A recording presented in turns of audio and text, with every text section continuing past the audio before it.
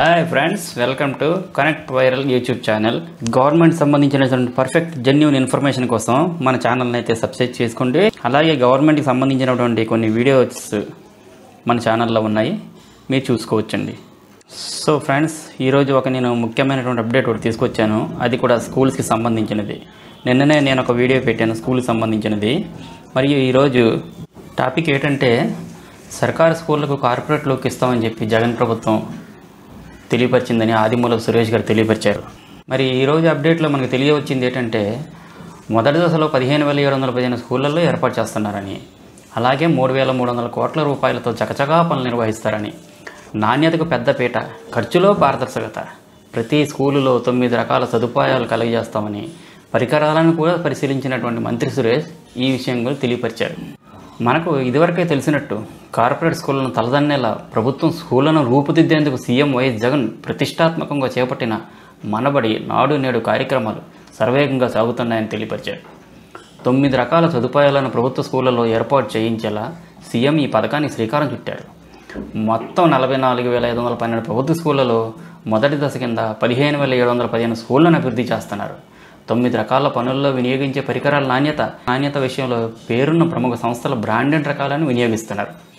ఆయా కంపెనీల వివిధ పరికరాలు, వస్తువులతో శనివారం విజయవాడలోని సర్వశిక్ష అభియాన్ కార్యాలయంలో ప్రత్యేక స్టాల్స్ని విద్యాశాఖ ఏర్పాటు చేసింది. రాష్ట్ర విద్యాశాఖ మంత్రి ఆదిమూలపు సురేష్ వీటిని పరిశీలించి సంతృప్తి వ్యక్తం చేశారు. పాఠశాల విద్యాశాఖ ముఖ్య కార్యదర్శి బుడితి రాజశేఖర్, పాఠశాల విద్యా సలహాదారు ఏ మురళి, రాష్ట్రంలోని అధికారులందరూ పాల్గొన్నారు. ఈ సందర్భంగా మంత్రి సురేష్ మీడియాతో మాట్లాడారు. వారి మాటల్లో, స్కూల్ పేరెంట్స్ కమిటీలతోని పనులన్నీ జరిపిస్తున్నాం, నాణ్యమైన బ్రాండెడ్ పరికరాలను ప్రొక్యూర్ చేస్తున్నామని, జ్యుడిషియరీ ప్రివ్యూ అనంతరం వీటిని టెండర్ల ద్వారా సమకూరుస్తున్నామన్నారు. ప్రతి పనికి సంబంధించిన ప్రతి పైసా ఖర్చును ఎప్పటికప్పుడు మనబడి, నాడు నేడు ప్రత్యేక పోర్టల్ ద్వారా ప్రజలందరికీ అందుబాటులో ఉంచుతామని చెప్పారు.